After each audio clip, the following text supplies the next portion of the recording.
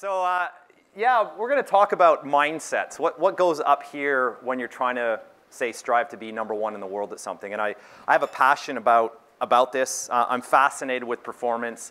I'm fascinated with excellence. But I'm also a bit obsessed with what stops people, the very human experience. And having worked with top performers in ballet, in music, in sport, and certainly in business, what I've seen is that what stops really the great people on their not-so-good days is very human stuff. It can be anxiety, it can be depression, it can be fear, it can be a lot worse things. And so it's actually trying to make sense of that mix of achieving for, striving for the extraordinary, but also, dealing with being very human. And in a sense, psychology of excellence is not as much about how you be awesome, but how do you respond when things aren't so awesome? More about your bad days than your good ones. So, oh, that's what that's for. On. There we go. I know I've had a couple of attempts at the Olympic Games in Sydney, 2000, Athens 2004. It was my dream to be an Olympic rower. Those are my teammates actually winning the gold in Beijing in China. But both of my attempts ended in misery, an injury. I didn't even get to go. I missed out. And what I learned is I really had to figure out how to think differently. And that's probably the theme of today is how can we challenge ourselves to think differently. I think you've been bombarded with extraordinary information. I don't profess to know your industry inside and out, but I do understand that there's a fair bit of chaos and change going on, a lot of uncertainty. And thinking differently, the mindsets have become quite important. I look at, I've done a little bit of research, and I think that looking at where you have to think differently around the disruption, whether it's the demise of big budget TV, or whether it's the Facebook ad exchange, the crazy speed of information. I love things like what Nike's done with the running app. Have you seen the Nike Plus? How do you engage your marketplace? Not by advertising, but I guess it is kind of brand awareness, but really engage them in experience. And I'm being an avid cyclist myself. There's a number of different apps out there that connect people, that really bring brand champions to the fore. But it's this mix of art and science, isn't it? How do you mix the data analysis, the information overload, with the creatives and the artists amongst you? When it comes to building team and performing at a high level in that environment, in that chaos, it does demand thinking differently. And what I've observed over the years of working with some of the top performers in their fields is that there's a formula for success. And if you got your pens, I'd like to share it with you right now. There's a formula. So get ready. I'm going to tell you the secret. I'm Canadian, so I'm not funny. No, really. We're not very funny. My wife's English, and she says I have no humor. Because people can't tell when I'm being serious or funny. So if you think you're sort of not really sure, that's my attempt at being funny. So the formula for success is fairly simple. Number one, choose your goal. What do you want to achieve? So what does success look like? Define success. So it's choose. Then get in action or get busy doing the things that will get you there, and persist at those things. So that's it. So choose, get busy, persist is the secret to success. Success is actually very simple as a concept. I think we all get this. We all know this. Success is simple. The problem is we're not. Human beings aren't. And we create all kinds of complexity, all kinds of interference. And a lot of it actually comes down to how we're designed. And that's where my background, I spent a few years in I think I was avoiding success or maybe avoiding failure, spent 11 and a half years in university studying some of this stuff. And most of that complexity comes from within, how the brain is designed. And in particular, when it comes to high performance, we have to look at our instinctual brain. That thing that sends us very strong compulsive feelings to respond, to do things. Because that part of the brain, it actually tries to avoid failure, but it also tries to avoid success under certain circumstances. So how does it work? Well, in a survival world, so let's imagine now that we've stepped into survival world. We're back in caveman days, living in a jungle. Fear spikes when we face a threat. And that's how we're designed. It's meant to. So when you perceive that maybe there's a wild animal out there that wants to eat you for lunch, we get that rush of adrenaline, the hypothalamic, pituitary adrenal axis triggers, and we get ready. Everyone knows this fight or flight response. You're ready for violent muscular action. It's good to have that. I just moved back to Australia from Canada this year, and last summer when I was out the backyard, I heard a rustling in the bushes, and a nice big black bear pops out. So violent muscular action in those circumstances is very good. The problem is in our modern world, and particularly in the business world, where do we really need that fear response? Because what it does is it creates an anxiety that takes us out of the game. There we go. What do you do when you have feelings misfiring, telling you to do something, telling you to react, when you don't really need to react? That's confusing. But if that wasn't confusing enough, the problem is that we also have feelings that take us out of achieving success. So when there's no fear, we're actually designed to take it easy.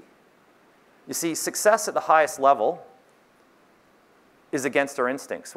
Is Ben still in here? Did he hang out? No, he didn't hang out. Ben could tell you a little bit about how abnormal high performance is, how you'd have to push yourself to achieve those levels, to get out there in the snow and ride across Baffin Island. It's against your instincts.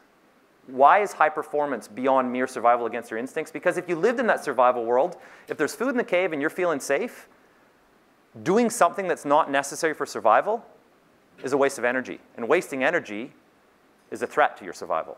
So it's got a nice little circle here.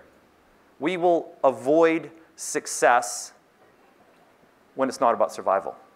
I was watching the Ironman in Cairns in June. It's a 3.5-kilometer swim, followed by a 180-kilometer bike ride, followed by a full marathon. The average person might get it done in about 12 or 14 hours. Anyone ever done Ironman? No, just Ben. He's not here anymore. Crazy. You'd be about 20 strokes into the swim, and your body be screaming at you to stop because you got 14 hours of pain in front of you. The only reason you would do that instinctually, without even having to be thinking about it, is if you're being chased by that saber-toothed tiger that wanted to eat you for lunch. We have built-in mechanisms that stop us from achieving success. So what that means is that it's completely normal to be lazy. The conservation of energy is in your instinctual brain. There's nothing wrong with you. There's nothing wrong with your team members. We judge people when they don't put in extraordinary effort. I'd say, yeah, let's not judge them so harshly. Totally normal to be lazy. There's nothing wrong with you. This is not what you expected, is it? Yes, it's normal, but it's also completely dysfunctional if you're trying to achieve high performance. So how do we make sense of all this stuff? Fear of failure, avoidance of success. The problem is this stuff is functioning unconsciously in your brain. Now, we can make it more conscious, but we actually have to move out of it because we're not stuffed. We can actually get on top of this. And the reason why is because nature gave us an upgrade to the survival brain, the limbic brain. We call it the neocortex. It's what distinguishes human beings from other animals on the planet. It's way bigger than the rest of them. And it gives us this extraordinary creative mind, this mind that can imagine and innovate and see possibility and actually override that feeling brain. So we have to leverage that thinking brain. And that's what mindsets are about. Mindsets come from the thinking brain. What are the mindsets that are actually going to develop success on your team and in your personal world? And that's what we're going to spend the rest of this time looking at. What are those mindsets? However, there's a lot of mindset stuff doing the rounds. There's a lot of people that talk about mindsets.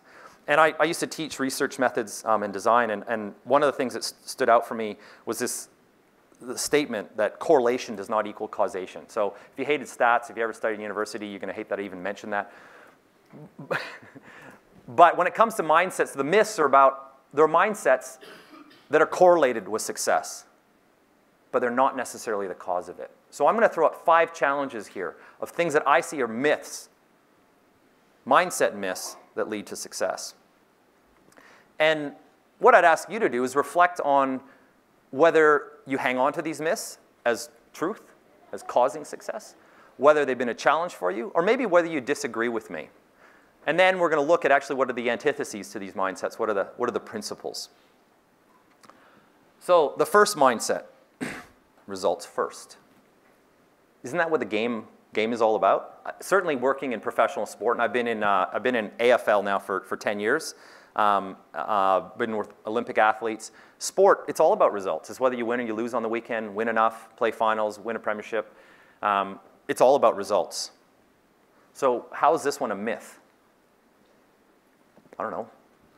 Blockbuster, they own the video market. They had pretty good results. How'd that go for them? Starbucks came into the Australian market with a template for extraordinarily successful results on a global scale. How'd that work for them, and particularly in Melbourne? And I might ask you, how has the legacy of positive results got in the way of effective or quick responses to disruption or change? I'm not saying results aren't important. I'm not saying that. They're the game. They're everything.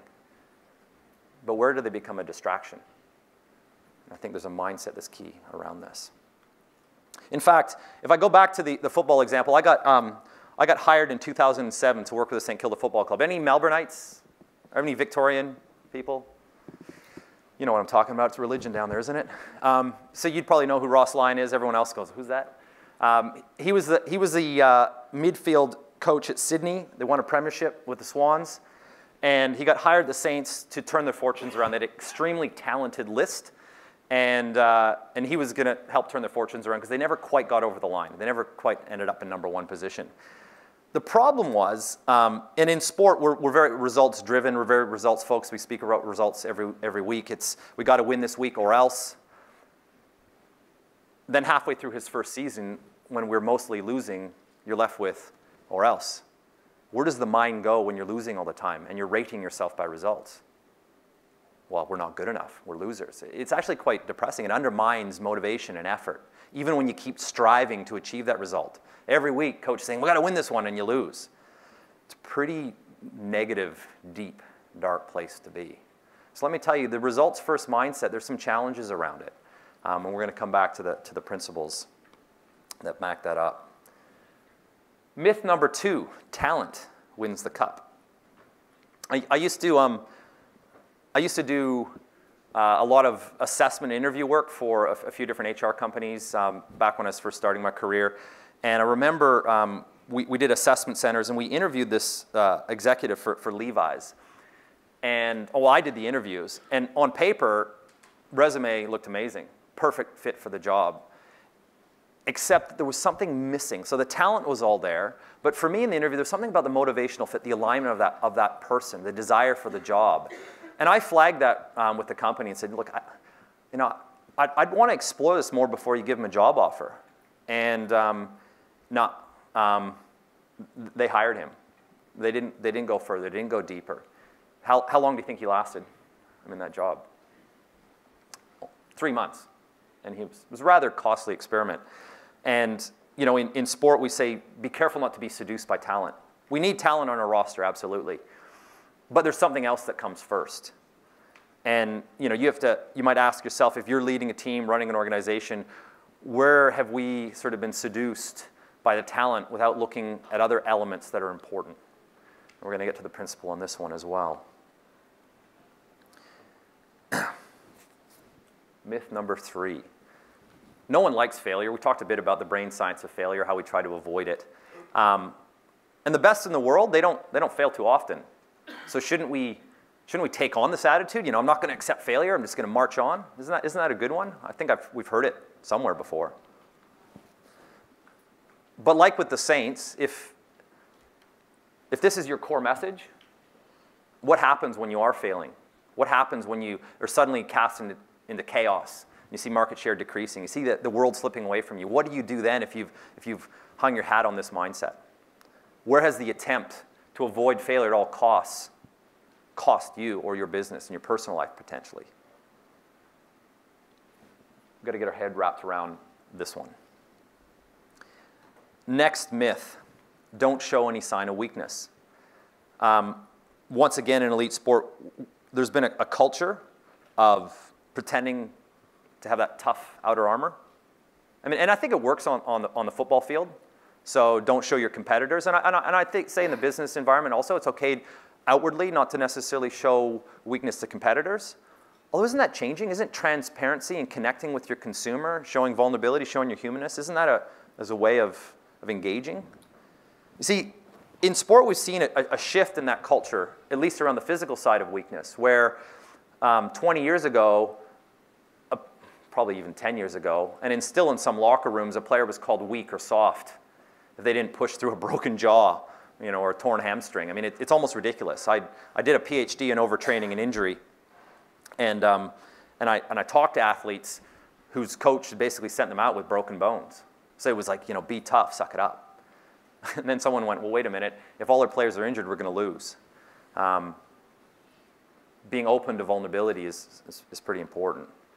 And when even something simple as creating a culture where saying I don't know is okay, if you got people who work for you who aren't willing to say I don't know, that's a killer of innovation, particularly in a chaotic market. So what weaknesses could you be afraid to confront in yourself or in your team that could be holding you back is the question I leave you with. Myth number 5, the final myth. How could this be a myth? Isn't it true that when we think of those leaders, those high performers, they're self-driven? Don't we hear that all the time?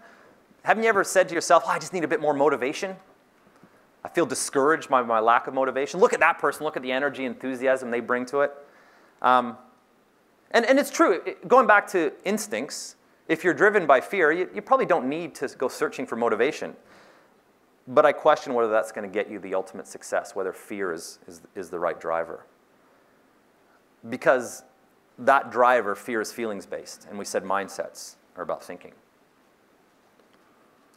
When you think about motivation, you might even ask yourself. So just pause for a moment and look at those two questions. What's more your tendency? If you want to put a context around that, anyone ever set their alarm to get up early in the morning and do some exercise? How motivated do you feel? Your doona is like, cuddling you, especially if it's a cold winter day, and you don't feel like doing it. You don't feel like doing it. So the question is, do you wait for motivation before taking action, or do you take action even if you don't feel like doing it? What's your tendency? Take a moment, just share that question with your neighbor. I just want to check in, just a quick check-in with your neighbor. What's your tendency? Have a 30-second chat, and then we'll come back to the. So basically, when you look at these questions, you're going to ask yourself, am I someone driven by feelings, or am I someone driven by, my mindset? And that's the difference between these two. Feelings are important. Don't get me wrong. I like to engage with feelings. But when it comes to high performance, we have to be more discerning. We have to figure out how to manage those feelings better, because it's predictable and only human that they're going to disrupt us on that pathway.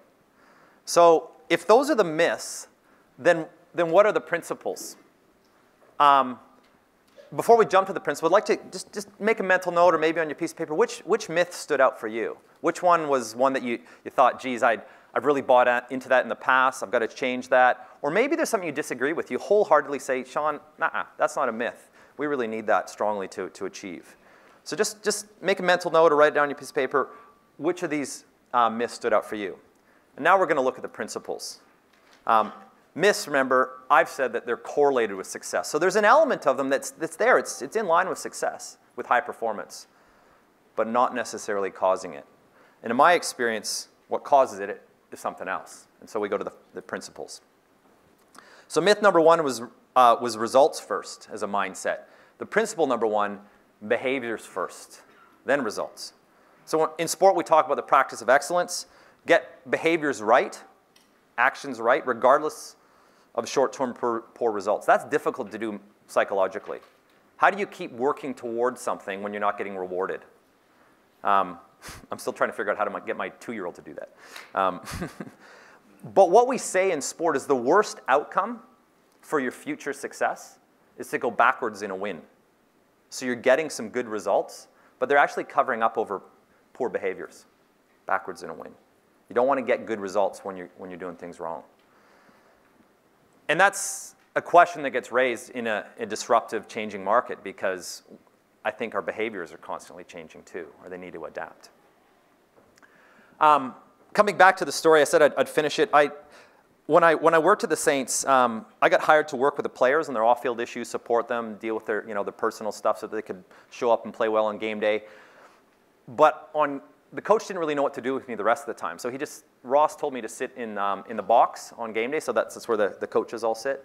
I sat in all the meetings, pregame, halftime, postgame locker room, and the review meeting.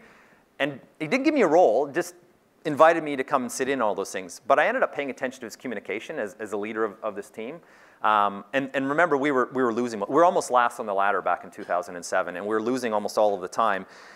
And what I noticed in getting caught up in that results mindset was that it was very negative. It was a very negative place to be. And I was on a probationary contract, and I was looking actually at leaving the club because it was too depressing.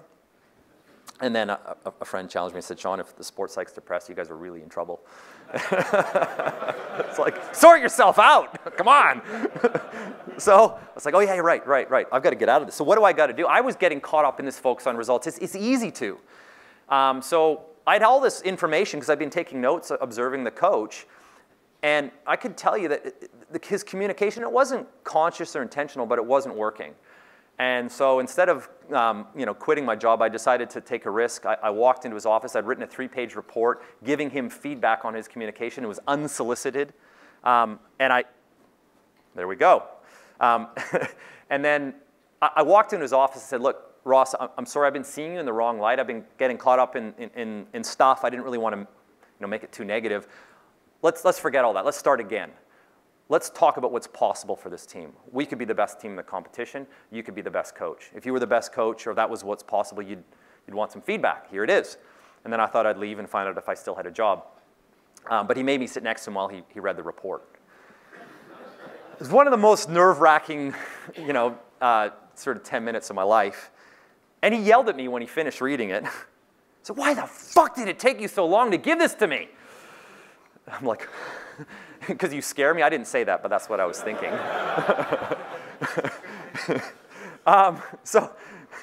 But he said, the next question was, what do we do about it? And I said, turn over the last page. And I'd written up a model that was really simple, a little bit more than just, action equals results or success. It was, we got to start with possibility. We're caught up in probability.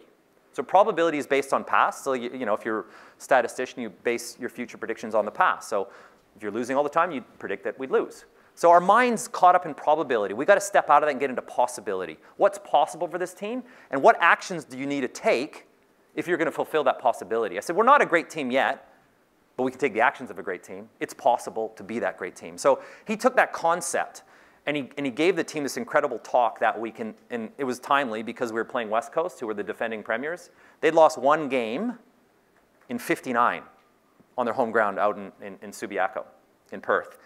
And we were almost last on the ladder. So the probability of success was very low. And his message to the team was, I don't care this weekend whether we win or we lose. I'm going to stand at the race where the players run down after the game, and each one of you is going to run past me at the end of the game and look me in the eye. All I care about is you can say that you gave 100% effort to these 5 key behaviors. And there were some basic footies things. We won the game by 5 points. Ross sent me a text after the game and said, your advice was instrumental in the win.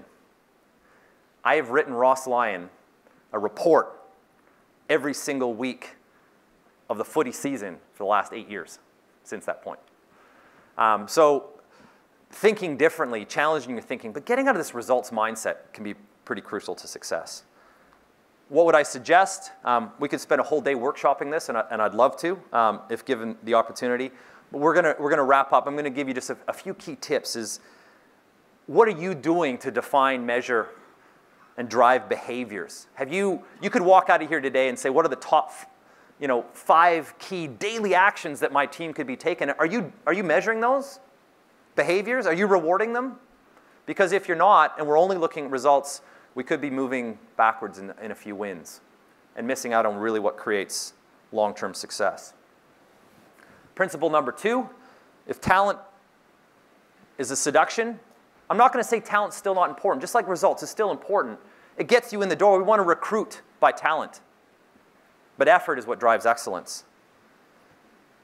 If there's talent, you could be averagely above average. Can I say that? Averagely above average. So someone who's talented gets away with being mediocre for them, but they're better than everyone else. How do we get them to be peak performers, to go through the roof?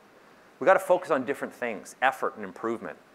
Carol Dweck's got a great stack of research. You've probably seen her on YouTube. If you haven't, look her up. Talks about effort versus growth mindset. The impact even on children and learning is extraordinary. When we get out of a talent mindset and into an effort, improvement, or growth mindset. What do you need to do around your business then? You've got to find ways to reward quality effort. Behavioral science tells us reinforce the things you want to see repeated. We often just reward results. In a sales game, in an up market, you reward someone with a big bonus for a result, but they may not actually be a good salesperson because the market, it was just like their order taking. We've got to reward quality effort even in a down market. Celebrate results. Principle 3, failure is not an option, is the myth. Wow, that's some rain out there. Giving up is not an option is the principle. You got to check into failure. Be prepared for those that are coming. It sounds like there's a lot of chaos in your industry. Maybe some failures, I don't know, maybe a few setbacks, maybe a few challenges. You've got to check into them. The samurai warrior was known in his time as the most fearsome warrior on the planet. Why? Because he meditated on the ultimate failure before going into battle, which was his death.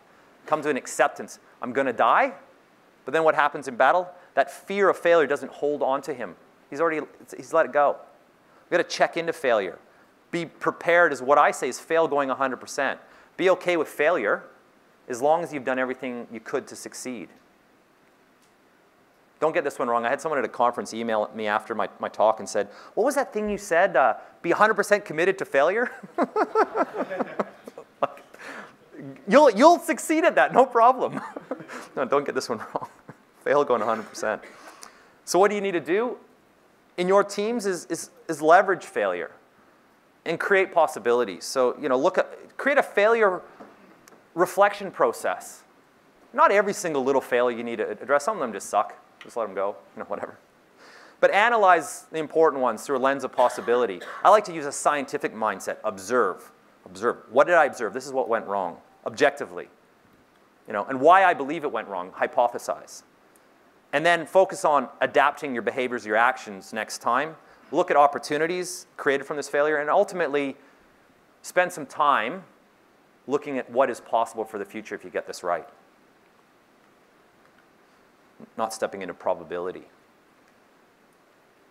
Myth number 4 was show no sign of weakness. Look, pretending everything is awesome when it's not is only going to last so long.